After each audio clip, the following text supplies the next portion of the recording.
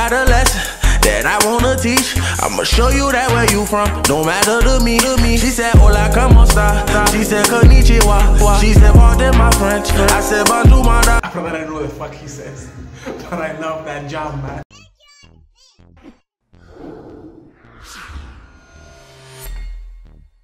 Hello all you beautiful bastards, and this is Vent. Today's topic is quite simple. It's just gonna ask yourself one simple question. What would you do if you won 100 million bucks? A lot of people have the common suggestions of that would quit their job, I would get into real estate, I would retire. A bunch of reasons which are all quite civilized and quite reasonable. All these are well and good, but you fail to put into perspective one simple thing: human nature. You think you're a nice person, you think you have a grasp on who you are as an individual. No, 100 million bucks would change your perspective on everything. Do you know what I would do if I won 100 million? Especially me, if you're like me, anybody like me. Upper middle class, that's what they call us, upper middle class. Let me explain for those who understand. So if you can still rock out with your boys, but at the same time be able to take 1 or 2 females out for the night, with all this and still make your rent, that's basically you, upper middle class. You fit into that exact category. If you're upper middle class, if you're like me or worse, I don't want to explain worse because that's just sad. So if you're upper middle class or worse, do you know what would happen if you won 100 million bucks? 9 times out of 10, you would lose your shit. All those things that you deem necessary, all those things that you deem valuable will disintegrate from existence. Do you know what I would do if I won?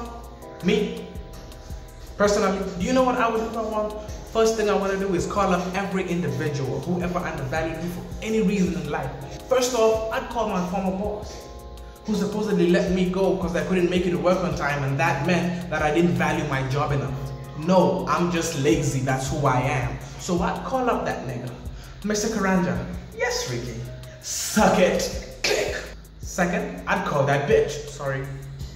I'd call that female, is that better? I'd call that female who supposedly left me because I couldn't take her places or buy her shit. And I'd be like, hey Stacy, yes Ricky, you know why she's nice. She's nice because she know that you know that she know that you know that she know that you won 100 million bucks. So she gonna be nice as shit. Hey Ricky, suck it, click. Third, I'd call my boss. Yep, my current employer. I'd call that nigga up. Good morning, sir. Yes, Ricky. Kindly hold. Let me have your phone right quick. Hi, Professor. Are you sure that I'm the one who won 100 million bucks?